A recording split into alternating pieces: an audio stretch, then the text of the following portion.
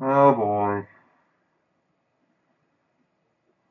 Anyway, what's going on, everyone? Dan back with another video, and feel like crap, look like crap, but you know what? It's kind of fitting right now because we're about to talk about something that I feel is a load of crap, like a major, major load of crap. Now, you're probably wondering, well, there's been lots of stories about this topic. Why is this one any special? And it really isn't. For some reason, this one just pushed me over the edge. Then again, maybe I was already just at that teetering point, and any story like this probably would have done it, but I don't know, man. I really don't. But I'm getting really, really, really fed up to hear with this bullshit about how it's always the video game's fault for any type of violent behavior that happens in society today. Never mind other factors that could influence behavior. No, it's gotta be the video game. It always has to be the video game for some reason, and I never, never understood that. But in order for this not to be extremely long, I'm just going to go over a brief summary of the story that I read, and I'll link the story in the description. So, and forgive me, I'm going to look at the computer and read the story word for word so as not to misconstrue anything. But, yep, here we go. Okay, apparently, an 8-year-old boy in, where is it? Louisiana, intentionally shot and killed his elderly caretaker in the back of the head with a loaded gun. And the authorities and the media are blaming it all on Grand Theft Auto 4. Because apparently, according to the story, the kid was just playing Grand Theft Auto 4 on the PlayStation 3, and that is why he did what he did. Aside from the obvious head shaking you all probably just did right there, I just find it amazing that none of the major questions that need to be asked are not being asked by not just this article right here. I've read other articles too about this same topic. None of the major questions are being asked. Like, why did the 8-year-old child have access to the loaded gun? Why was the gun loaded immediately? Was there a reason it needed to be loaded immediately? Why did there be a gun? Thanks, phone.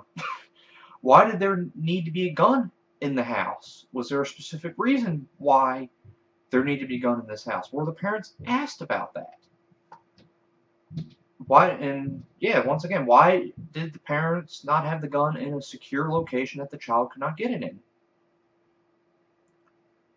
Why did the parents allow the kid to play Grand Theft Auto 4? Why did they buy Grand Theft Auto 4 for their 8-year-old kid? Because the 8-year-old kid couldn't have bought it by himself. So those and a lot of questions like that really needed to be asked. They really did. But another part of this story that I found interesting right here. Let me see if I can find it.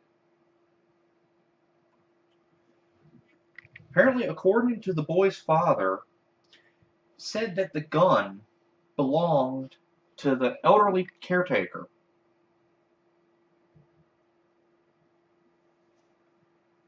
Okay, now I hate doing this because I don't like speaking ill of people who just passed on, unless they've done something really, really bad. But I think a major point here is that why did you, as the parents, why did you allow a caretaker, not a family relative, not a friend of the family, just a caretaker, to bring a gun into your house with your 8-year-old son? Why? Why would you allow that to happen? Once again, yet another question that should be asked by the mainstream media, but they're not asking that. They're just, oh, it's Grand Theft Auto 4's fault. It's bad. It's bad for people. It influences children's minds, and blah blah blah needs to be banned. Okay, well, here's the thing. I've been playing games all my life. Literally, almost all my life. My whole memory has been me playing video games. Ever since my first memory, earliest memory that I can think of. I've played a ton of violent video games over my whole life. Including, and here's a perfect example, I played the original Mortal Kombat on the Super Nintendo when I was 6 years old. That is right. When I was 6 years old, I played Mortal Kombat on the Super Nintendo. I have never committed any act of violence in my life. Ever. Hell, I've never even really broken the law in my life. Unless you count speeding ticket I got a couple days ago from a stupid speeding camera. I hate fucking speeding cameras. That's another story. But yeah. And what's so special about the first Mortal Kombat? I'll tell you. I'll tell you what's so special about the first Mortal Kombat. Do you see that right there? Do you see that? The ESRB rating system. The original Mortal Kombat created that rating system. It created the rating system because of Sub-Zero's fatality where he rips your spine out. But yet, that game didn't make me cause random acts of violence. It didn't make me go want to rip people's spines out or throw fireballs at people and all that stuff. No, it didn't want me to do that. Because even at 6 years old, I knew it was a game. I knew it was a game. I'm sure this 8-year-old knew it was a game. Or at least I would hope so. I mean, I can understand maybe if somebody who's got actual, like, mental problems with their brain, maybe they could probably process that differently. But see, here's the thing. You shouldn't be giving children like that almost any type of game if they're that influenced by stuff. But not just that. How come no one ever talks about movies? How come no one never talks about television? Or how about music? Or how about just people being influenced by, like, say, other people, what they do? It doesn't have to be, like, public figures. It could be just regular people that you see. But see, none of that could be solely blamed on what people do with their own judgment, even as a kid. Of course, that's just my opinion about that. Some people may disagree with kids having their own judgment. I mean, at 6 years old, I knew what right from wrong was. I didn't know everything about life. I mean, I was 6 years old, but I knew what right from wrong was. I knew not to hit somebody. I knew not to stab somebody. I knew not to shoot somebody. I mean, it's common sense. It really is. But no, once again, it's got to be video games' fault. And I never understood why the media has this stigma about video games. It's like video games did something to people in the media.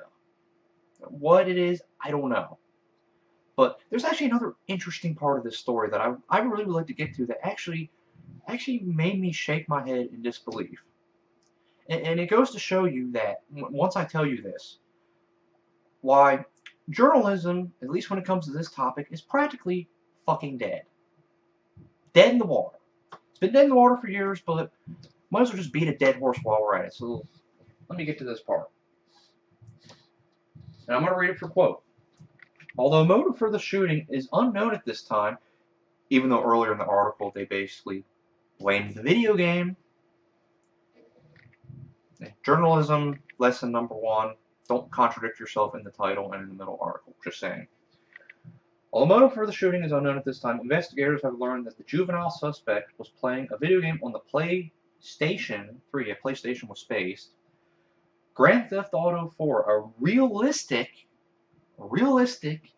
game that has been associated with encouraging violence and awards points to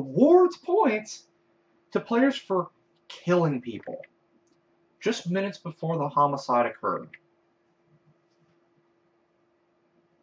Okay. I'm a fair person. I am an extremely fair person. Let's find out if you get points for just killing people.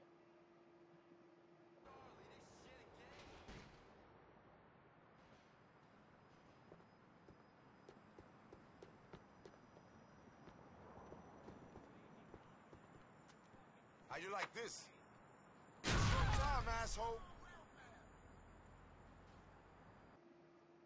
Okay. I just showed you Grand Theft Auto 4. Did you see any points come on the screen when I killed that one random person? Did you? Yeah, I didn't. I didn't see any points. And it's not just Grand Theft Auto 4. Grand Theft Auto 3, Vice City, San Andreas, Vice City Stories, Liberty City Stories, and Grand Theft Auto 5. I'm going to go on a limb. None of those games had points for killing people, and I don't think Grand Theft Auto 5 is going to do the same thing. It's just a hunch I have. Just a little tiny hunch I have. But see, that's what's funny. That's what's funny, that these so-called journalists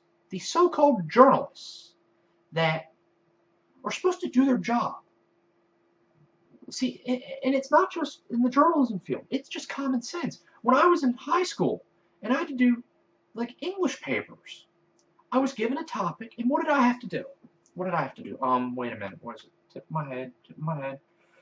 I had to research the topic before I wrote it down.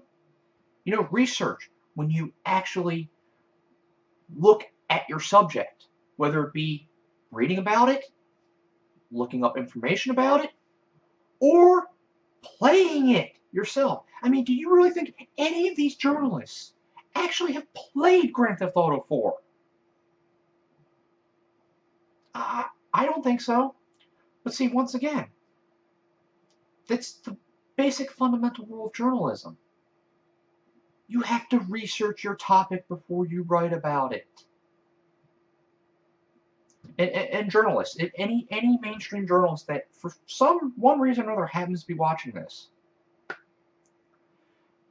and you're probably thinking, because you've never played this before, oh, I saw a number counter on the screen. Wouldn't that be considered points? No, actually, the number counter on the screen that you're probably seeing is the money counter, where you get money in the game. You know, and you should be familiar with that, because you get paid a load of money for not doing your job properly. And another thing about the Grand Theft Auto series that you probably don't seem to understand is that you could actually get through, even though it could be kind of hard, you could actually go through the entire game without actively killing any pedestrian on purpose. You don't have to. The game gives you freedom to do what you want. That's why people love the game. It's because it gives you that sense of freedom to enjoy the game how you see fit. God damn you.